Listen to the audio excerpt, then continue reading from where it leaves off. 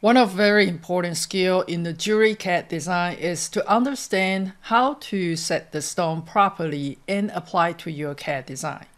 However, I've been asked so many times is my stone is not right, it is being stretched in the CAD model, how can I correct it? In this video, I'm going to show you why your stone gets stretched in your CAD model and how do you fix it. Are you ready? Let's get started.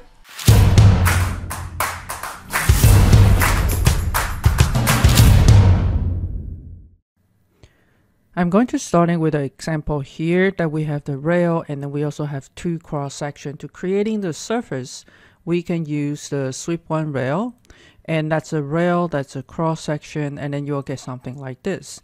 It is a single surface. So to arrange any of the pattern or stone on the top of it, we can use create UV curve. So once you click that, you have this area, and then that will show the area of this surface.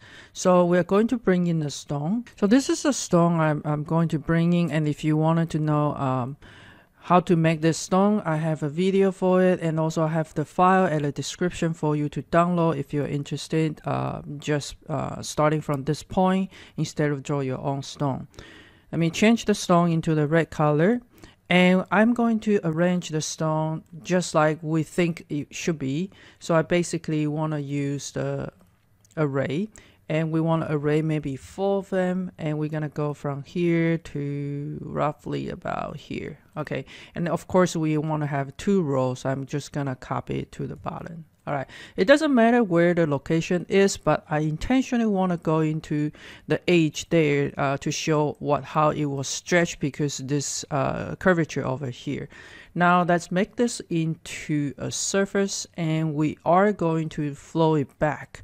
We're going to use flow along surface. Then in this case, I'm going to pick up all of them as my object, and I'm gonna pick up this edges and also the target edges. Notice that my stone is stretched. It's more like an oval-ish shape. It's because the curvature on the surface, right? So let's go back and do one more time. Now we are going to use the same command. One thing is really important right here, rigid equal no, and that means you are okay for any of the objects being stretched. So make sure right here the rigid equal yes. All right, so we pick up the base surface and we pick up the target surface. All right, so now you can see the stone is not stretched. However, it is not in the ideal place. As you can see, it is already fall out to here. It's because the stone is not stretched, so it has to adjust the placement in order to get the stone in place. All right, the easiest way I will do here, let's do one more time, rigid equal yes, and we want to record the history, and we want to click the base surface, and we want to click the target surface. Now if we have a history record, we can simply just move it back to whatever the location we wanted. Well, if your stone is small enough, it won't get much of a stretch. It's when you have a big stone, then that will stretch all the way to the side. Okay. Another way to do it is to extract the ISO curve on this surface, and instead of using the flow along surface, you want to use a flow along the curve instead. So that way may reduce that stretch. Let's take a look on the second example, and it happens all the time, especially when you have this type of a pave setting and then you have a stone, flow back and it's stretched like this. And for the member that doesn't know how I get to this point, I just want to quickly to show you. So we're gonna use flow along surface again. I'm going to pick up all the object, hit enter. Let's say rigid is equal no, and I click on this edge and I click on.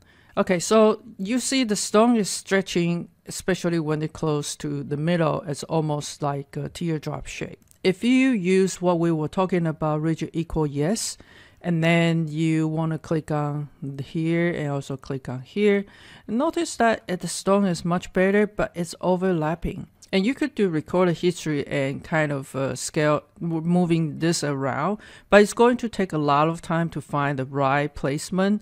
So if you are in the pave setting, for example, in this case, I won't actually use flow, and I will actually manually arrange the stone or something like this. And how I do that, let me show you. It's quite simple. I'm going to delete all my arrangement first. So first of all, I have the stone that I place on the first row there on my right view, and then I'm gonna coming over, copy another one, and then you want to place something like here. And you can size the stone if you want to, but I will suggest you to do some calculation, like find out what's the circumference of the place that you are going to flow, or you're going to arrange the stone, and that way will be more accurate. A lot of pave setting, it take a lot of calculation. All right, so now I have, I have something like that, and it's not aligned. So let's go ahead to align right in the center, hit 0. So they will be aligned over there. Now you also want to check the gap. I usually like to have in between 0.1 to 0.2 millimeter, and this demonstration I'm gonna just leave it there because this is not a true size for my model. All right, so then we are going to simply just use polar array. So I'm gonna pick up this one, hit enter. And I'm guessing 13 of them. All right, so it's touching, so I have to change to 12 of them. All right, so it is not touching. And I also want to record a history just in case I want to move the places. Maybe I want to move up or down. This thing is the same. So instead of have 13, we might need to have less. So let's guess 8 of them. And you want to see if it is touching anywhere that you don't want it. And so you kind of grab the idea for what I'm doing here.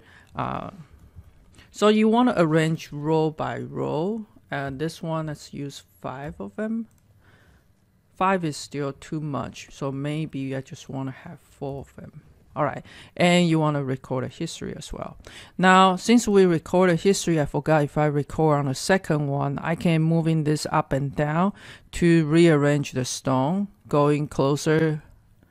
On the second row does not record a history. So you get what I mean here. Or if you feel like this is too big and then you want to scale it down so it's not touching the stone, you can do that as well. This will be a better way for you to arrange your pave setting, and when you doing the polar array, you can also polar array the prong as well.